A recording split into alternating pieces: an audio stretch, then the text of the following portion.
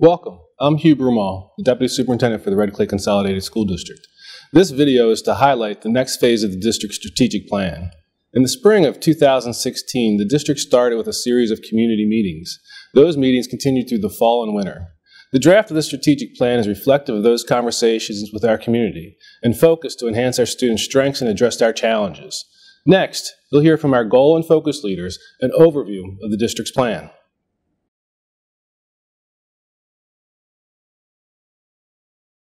My name is Amy Grundy, and I serve as the Director of Elementary School Operations here in the Red Clay School District. In collaboration with many other people, I will be charged with facilitating the implementation of the activities in Goal 1, Academic Excellence. And this goal is truly focused on building a strong foundation for our youngest learners, students in grades pre-K through 5. And to do this, we're really going to be focused on strengthening our implementation of our Tier 1 core instruction, particularly in reading and math, and also strengthening our capacity to intervene on behalf of our struggling learners through our response to intervention processes and procedures. We'll be focused on increasing the capacity of our administrators to identify and support high-quality instruction, and working with our teachers to increase their capacity to implement high-quality instruction.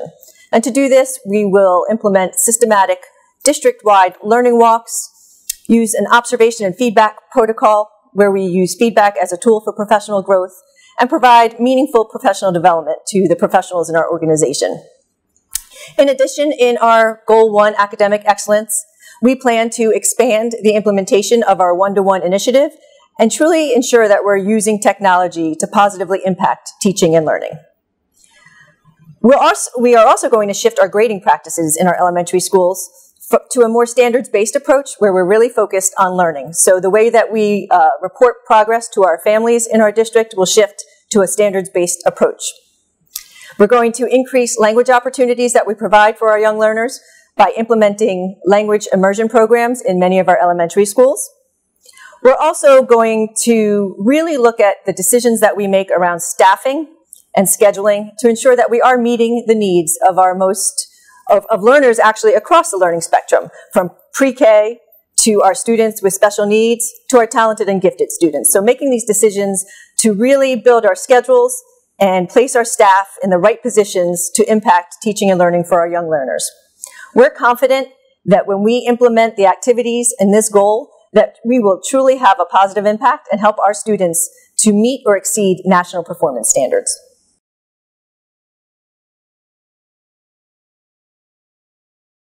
Hi, I'm Sam Golder. I'm the Director of Secondary Schools in the Red Clay School District, and I'm here today to talk about Goal 2 of the Strategic Plan. You know, Goal 2 of the Strategic Plan is a compilation of work with administrators, teachers, parents, and students, and it sort of builds on our former Strategic Plan. Some of the successes in the past Strategic Plan that we will use in this new Strategic Plan include trying to give our students access to high-rigor coursework. Of course, if you give students access to high-rigor coursework, we have to support the work they're doing. So we are going to, once again, contract with the AVID program and also push the AP Boot Camp concept. AP Boot Camp is an opportunity for students to come together over the summer and work on enhancing their AP skills long before the school year actually starts. So that builds on the old strategic plan, but what about some of the new initiatives that we're looking at here in the next 5 years? Well, we're going to start off by putting a real emphasis on our career and technical education programming. In Red Clay, we want to do a better job in a few areas. Work-study partnerships, in other words, students go ahead, they get jobs on the workforce and partner with the educational institution, Red Clay, to earn credit and money at the same time. We want to build partnerships so students can get certification affiliations with outside agencies, OSHA certificates, ServSafe certificates in the culinary area, etc. We feel that students are better equipped to enter the workforce if they have some tangible documentation in hand as they move to apply for jobs. Lastly, we're going to take a look here in the new strategic plan on enhancing our transition services with the Special Services Department. You know, in every student's IEP that's a special education student, there's a goal for transition out of high school. We feel in Red Clay we can do a much better job in enhancing the transition programs and making kids understand that the skill sets you learn in high school really do align to what you can do at the next level. Couple all of that with a profile of the Red Clay graduate that we're going to put together here in the next 2 to 3 years, and the continuity of our Red Clay College Fair that has been so popular here over the last 4 to 5 years.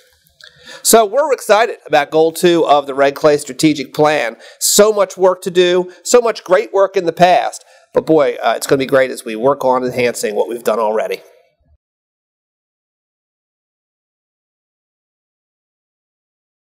Hi everyone, my name is Sarah Celestin. I'm the Director of Special Services here with Red Clay, and I am the goal leader for Goal 3, which is supporting success of all of our students. Goal 3 has 5 key areas that we're going to talk about today, and each of these 5 areas really is a result of input from our internal and external stakeholder groups. So as we go through the 5 areas, you'll see that it's about supporting students' academic and social-emotional success, and really supporting the whole child as our students develop. So our first area is inclusive school culture. This is about supporting all of our students to feel welcome and safe and accepted in our schools. Under inclusive school culture, there's 3 key initiative areas that I want to make sure that you know about. The first is culturally responsive practices that help our staff to have the tools that they need to make sure that all students, whether they're English learners, students who are from different cultural backgrounds or minority groups, or maybe from different socioeconomic status, that those students feel welcome and accepted at our school, and the teachers have the tools to really incorporate students' skills and interest and background knowledge into their lessons and curricular materials. The second area under inclusive school culture is trauma-informed systems. We have a lot of students today that experience trauma in their communities, experience trauma in their homes, and by focusing on trauma-informed systems, we will be able to intervene early for students. We'll be able to screen and understand when students are experiencing different areas of trauma and be able to support them through different types of interventions. We'll also be able to monitor those students to make sure that they are supported emotionally, and that we'll be able to connect them with different types of services they may need. The third area under inclusive school culture is really continuing our work on inclusion in our district by making sure that teachers have the strategies to support students with various disabilities, and also students with who are English learners who are at various stages of learning English. And so this is really giving teachers tools for their toolbox on how do we support our students with disabilities and English learners. By doing these 3 areas, culturally responsive practices, trauma-informed systems, and support for students with disabilities and English learners, this will help us overall to build an inclusive district-wide culture. Our second area under Goal 3 is academic supports. And obviously this is a key area because we want all of our students to be successful and achieve their academic growth goals. In order to achieve this, we want to make sure that we're building out our response to intervention systems at each of our schools, that elementary and secondary have both reading and math interventions in order to be able to support kids if they're struggling with reading, struggling with comprehension, struggling with math proficiency. So that would be the area of response to intervention. In addition, for academic support, related to our English learners, we want to make sure that those students are getting the English language development instruction that's needed in order to bring their English proficiency to a level where they can succeed academically. And so the Office of English Learners is going to be focused on supporting staff to build out really strong English language development instruction so that students can really work on targeted language development and skills. Our third area under academic support is specially designed instruction, which is really related to students with disabilities. We can do many accommodations and things to support our students, but specially designed instruction is critical to make sure that they're gaining the skills they need to be successful. And so under academic support, we feel that response to intervention, English language development instruction, and specially designed instruction for students with disabilities is really critical to making sure that all students can achieve academically. Our third big area of Goal 3 is social-emotional supports. This is a critical area for us because we tend to focus on academic supports, which is very important, but we also have students with a lot of social emotional needs and sometimes behavioral needs. So this area of Goal 3 really looks at targeting building out tiered behavioral support systems at all of our schools to make sure that students that are having social needs or behavioral challenges can receive interventions early and before it escalates to a more difficult situation for the student and their family. So this area will focus on helping all of our schools, providing support for them to be able to build out the interventions necessary to really support our kids. The other thing under social emotional support that I want to talk about is mental health. You know, across the nation, we're seeing a huge increase in students with mental health needs. And sometimes as a school system, that's very hard for us to figure out how to support those needs. And so this social emotional support area will be a time for us to focus on building out services to help our kids that have identified mental health challenges. This can include building out social emotional support classrooms with a therapeutic element to provide the support necessary for those students to stay in school, to be included with all of their peers, and to be successful. The fourth area under supporting success is really expanding our services for students with autism and social communication needs.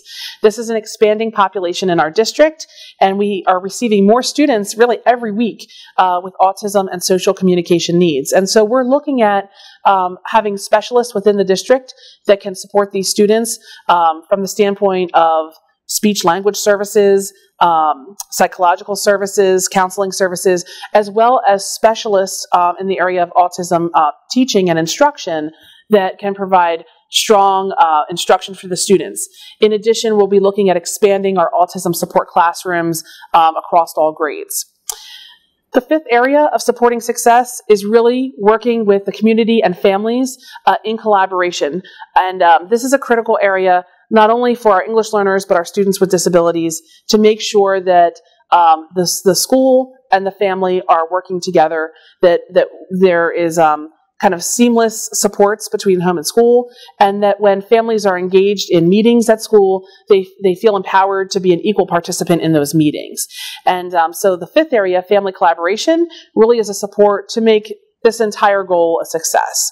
So just to recap, the five big ideas under Goal 3 are inclusive culture, increasing academic supports, enhancing and building out social emotional supports, expanding autism services for students with autism and social communication needs, and then also working directly with our families as equal partners in this process. So those are the five big areas, and we look forward to providing all these supports so that all of our students can achieve and be successful both academically and social emotionally.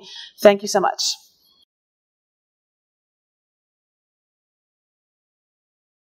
Hi, my name is Chad Carmack, and I'm with the HR department in the Red Clay Consolidated School District. Today, it's my pleasure to provide you with some information in reference to focus area number 1, which is high-quality educators. And I guess to start off, really want to define what does it mean by high-quality educator. High-quality educator is not just a classroom teacher, which is critical in Red Clay, but we're also in our plan looking at paraprofessionals, for example. We're looking at specialists. A specialist might be a school psychologist, an educational diagnostician, school nurse, and we've also brought into the plan the school level leaders like assistant principals, the principal, and district level leaders. So all of those folks are grouped into this plan, and our strategic planning process was critical in understanding those folks that were involved, understanding how important it is, not just the classroom teacher, but everybody that's affecting student achievement and the results that we're getting with our kids. So when we think of this planning process, we were able to identify a specific challenge right from the start. At the beginning of, or at the end of last year, this last school year, our strategic planning group came in and we said, the measure is a real challenge when you're looking at highly effective people in our buildings. With that information, we were able to come out to the communities, come out to our principals and teachers, and we created our own measure. The Red Clay performance level measures were put into place and implemented this year as a part of a way to help in our strategic planning and to really identify who is highly effective in our buildings. From that, there's a lot of excitement. Teachers are extremely excited, and folks are wondering, how do you become highly effective? Well, part of that process is through professional development. We know in this planning process that professional development is not a one-shot deal, that we need ongoing professional development, and we need very specific professional development. When our teachers are involved in professional development, they basically are able to, at the end of that, provide us with survey information about what they need next. And we're able to, in our strategic planning process, able to broaden those opportunities that are out there for our staff. And we really think that our successes are going to be improved in our professional development area through that. To give you some examples, also we don't believe in one-shot professional development. Examples are aspiring assistant principals and aspiring principals. Those programs are 2-year programs. We know that if someone wants to be an assistant principal in our buildings, that they need more than just one professional development, and then that gives them an opportunity. It just doesn't work that way. So we want all of our professional development to be important and ongoing. Those are just some of the highlights in focus area number 1, highly effective, highly qualified educators, and I just want to thank all the folks that were involved in the process of making that area, that focus area, critical to our strategic plan. So thank you.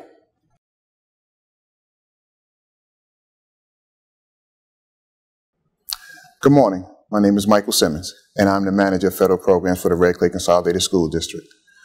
Focus 3 is community engagement. Under community engagement, we have 3 topics: student and parents, employee, and community partners. Under student and parent, we are trying our best to establish a student advisory council. Hopefully this will be led by Dr. Doherty or Dr. Broomall, and we will try our best to involve students in all decisions that are made for the Red Clay Consolidated School District. We really feel to be a good brand, we need our students to buy in to what's going on. We also have established the RC PAC, which is the Red Clay Parent Advisory Council. This council meets once a month to discuss a number of topics that are really prevalent to what's going on in our district. Under employees, we have some great employees here at Red Clay, I will say. One thing that we really would like to do is to brand ourselves as not just the best, but the #1 place for teachers to apply to work at. Why?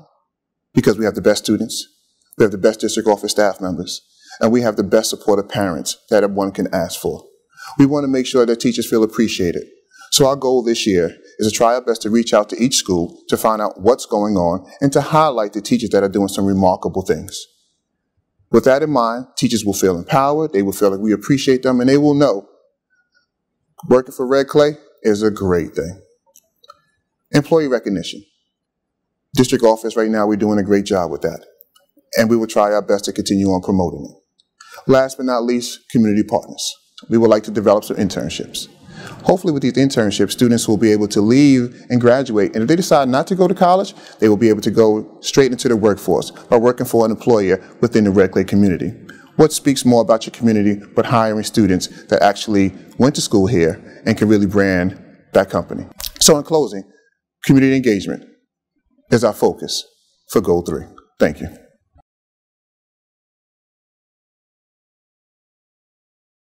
This plan is also supported by our District Operations Department. Transportation, nutrition, facilities, and safety and security are all integral in the support of our plan and the success of our students and educators. Another phase that's vitally important to the district is financial resources. In February of 2015, our community supported the Red Clay Consolidated School District with a successful referendum. Those monies and all the financial resources available to the district are utilized to support the goals and focus areas of the district's strategic plan. We thank you for watching this video. We thank our board for their support in defining a vision to lead our path and journey for the next 5 years. If you have questions on the district strategic plan, please contact me, Hugh Broomall, at the district office. Thank you.